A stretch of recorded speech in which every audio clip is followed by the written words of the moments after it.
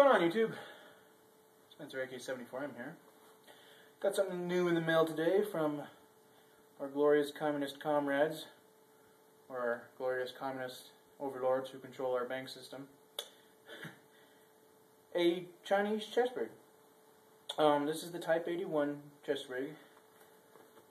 It was designed for use for the Type 81 assault rifle, which is sort of a quasi-AK. When China started phasing out the Type 56 for a lot of their formations, they went to the Type 81. The primary difference between this and all the rigs you'll see in any Vietnam War movie, photo, stuff like that, 4 magazines versus 3. The Type 56 rig had 3 magazine pouches, but it was the exact same construction, exact same material, exact same color for the most part.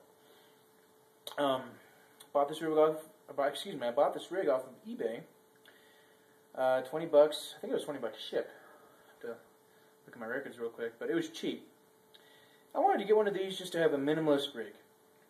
You know, carry enough ammo where there's 4 magazines in here. It's 120 rounds plus 30 more in your gun. If you can't handle a slight social situation with 150 rounds, then get out.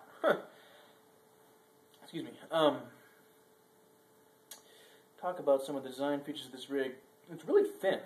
This is probably 1.5 inches thick. I mean, you're not going to be able to see it on here, but here, let me see if I can. It's thin, you know. I could put this under a coat, you know, if it was cold outside. And yeah, I don't have anything under my coat, officer. It's very light. It's very simple.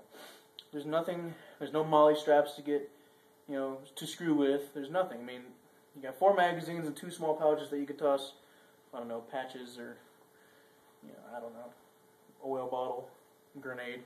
Those of us who have access to grenades. But yeah, it's just a really nice rig. This and the Type 56 rig were encountered by the Soviets in Afghanistan during the early years of the Afghan War, excuse me. And the Soviets were like, those are nice. Because when they went to war, the Russians didn't really have a chest rig. You know, they had a belt, and they had pouches. And something they realized real quick is you can get down really low to the ground with these. I mean, it's so thin, you can pretty much, you know, hide.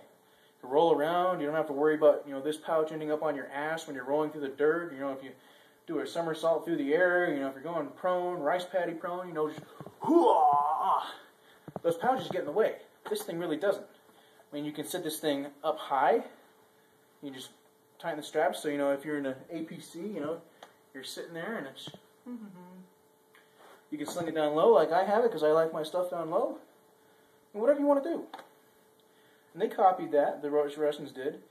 They came out with their own vests, and the first ones were exact copies of these in every way, except they had Russian markings on them. I mean, they had little wooden peg and button or loop closures, everything. Then they started getting their own materials, and now today we have the Sposen rigs, the Splav rigs, Pioneer, so on and so forth. But they all started with these types of rigs. Reason why I got this, if I haven't talked about it already, I probably have, but I'm just repeating myself, so what the hell? It's minimal. I mean, dude, I could take this thing out hiking and just, I don't even know I have it on almost. I mean, there's 4 loaded magazines in here. This thing is not that heavy.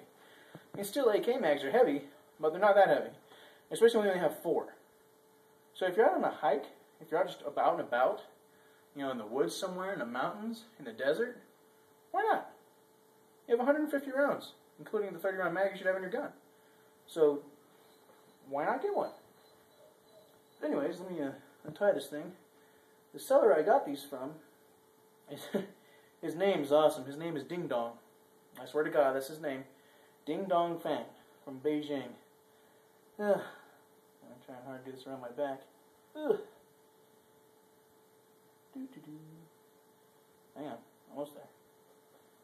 There we go. Alright.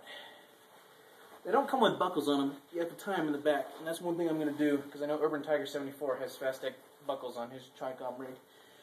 Yeah, these are sold as airsoft rigs. That's Chinese military or police acceptance mark, so I don't think this is airsoft.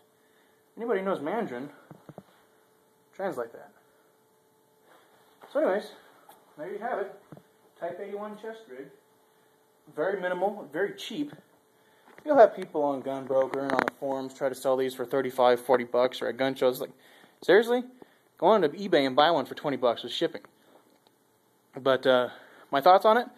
I like it so far. I haven't taken it out. I'm going to. See how it runs. It's nice, it's light, it's compact, it's slim. Doesn't add a lot of weight. And it gives you 120 rounds just right there. So we'll go talk to you later, guys. Get some more shooting videos out. Get the final results of the lacquer versus steel and poly case. And all that kind of cool shit. Talk to you guys later.